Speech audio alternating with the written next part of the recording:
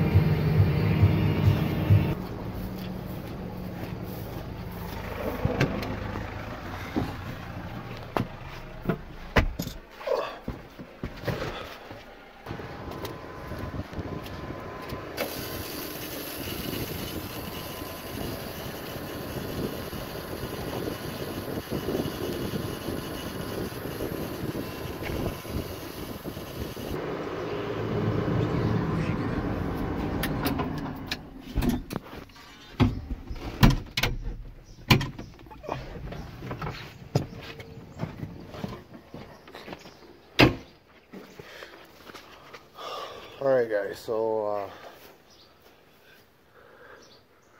right in there is a bearing that's out. So I think what we'll do here is we're going to take this PTO shaft off, completely off. I got here, actually we wrecked the guard. I was actually really impressed on how well this spun on here. Once it let loose, it actually spun really well, so I might just leave it like that. That doesn't bother anything. Hoses and cords are all tied up out of the way, and if I have to do anything in this area, PTO gets shut off automatically. It's something we do around here, or at least I do that around here. So yeah, there is a grease zerk here. I swear I just did it. I could have missed it. I don't know. So yeah, we're gonna take this PTO off, and then we got to see what's going on in there, and hopefully it's just a matter of getting a bearing and putting it on, and not anything else. But alright guys, baler update video. So I got the PTO off. Actually, the PTO from the tractor slides on here, and then the bearing is here, and then this goes up to the baler. I finally got all these bearing parts and collars and whatnot off. I'm actually really happy. Doesn't look like there's much of any damage here, so we'll go get the new part, and then sometime maybe this afternoon we'll put it back together. So I'm not much of a mechanic, and actually neither is my dad or grandpa, because I don't know, that's just, when my grandpa farmed, everything was pretty simple. You just figured it out and you went. As time went on, everything got more complicated, and of course when they were farming, prices were better, and if you had to take if something was broke, you took it in and had somebody fix it, a professional fix it. So something I want to start doing more is trying to fix stuff on my own, and especially with these balers, I'd like to be able to rip a whole baler apart and manage to put it back together. But we'll see how it goes. If it's too crazy, I just call a guy. He's real good. He works at it. He's about an hour away, the dealership I go through, but they are so good with this stuff and whatnot. So yeah, we'll get the parts at some point, and then pop this all back together, and hopefully she runs like new.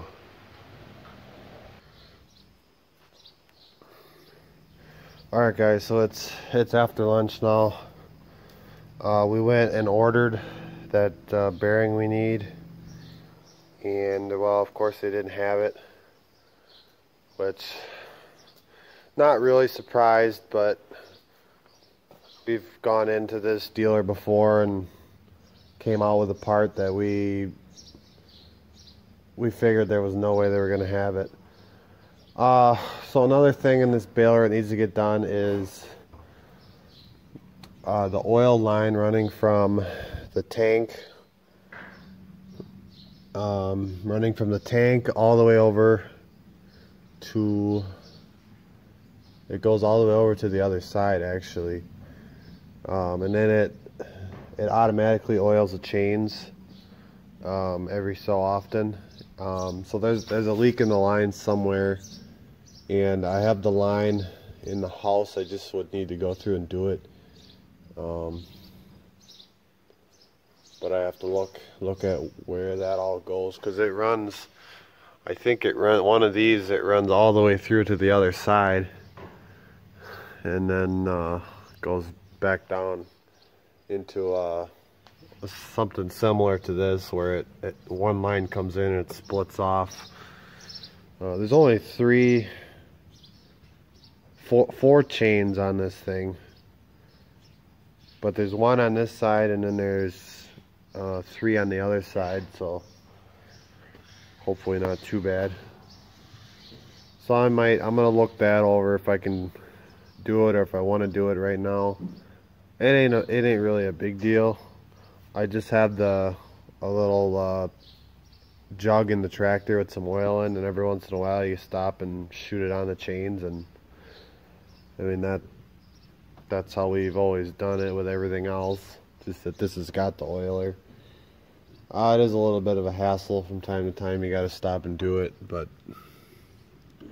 so yeah, we'll look that over. We'll probably blow this out, grease it up, get it ready to go again, and then we'll see. I'll probably unhook it, because we got to hook that tractor back on the mower for tomorrow or tomorrow afternoon or whatever comes. So Something interesting, guys. I was just cleaning this crap off the top and I found a crescent wrench. I'm not really sure how it got there or I don't know. Because there's another one over there. I thought I pulled it out of that tractor, but maybe I pulled it out of the other tractor. I'll have to do some investigating. Just, I thought that was kind of funny.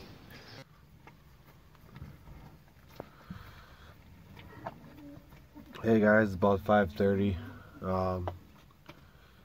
Just dumped a bale of that, well, this is some of that DNR property hay. Cows are actually fighting over it. So these are my my beef cows. Just ignore the Holstein steer for now. This looks like he's getting beat up. Yeah, he's been in here too long. We gotta get him out of here. He managed to crawl through the fence. On the other side of the fence there's my dad's steers, a group of steers. He managed to get through the fence and we just haven't had a chance to get him back. There's one of the heifer calves born. I think that one was born 2 weeks ago now. The other one's over there laying. She was about 3 weeks ago. Yeah, I think about 3 weeks ago. 3 or 4 weeks ago already. There's 5 that's supposed to be bred in here. Hopefully. I was just looking. I see that first one there on the right hand side has got a bag started, so I don't know if she's gonna calve here. And then there's one other one that I wondered that was in heat the other night. I don't know. We ended up, she had a twisted uterus last year. We ended up losing the calf, and the bull was in for about 7 months. So if she didn't get bred, I don't know, there might be something wrong. We might have, you never know when you have to pull a calf like that, and we had to work on her for quite a while just to get that uterus straightened out. But and then there's, I think the second one from the right there is another heifer. Doesn't show much of a sign yet, but yeah, so I'm gonna piece this video together. I did manage to find that oil line. It's actually it doesn't look that bad once I get it strung across. So and then we got that TMR mixer fixed. Didn't get much footage of that because Dad was out here, and Dad's out here trying to work. I'm not going to be messing around too much with the camera. So yeah, the cows are really liking this hay. So if you got any questions, throw them in the comments. And if you're wondering, as soon as I'm done, I'm headed to town to buy cat food for Fred. I don't like to feed the cats a lot because I want them to catch mice and birds and all that, but sometimes you gotta feed them a little bit to keep them around. So alright guys, hope everybody has a great day and enjoyed this video. Bye.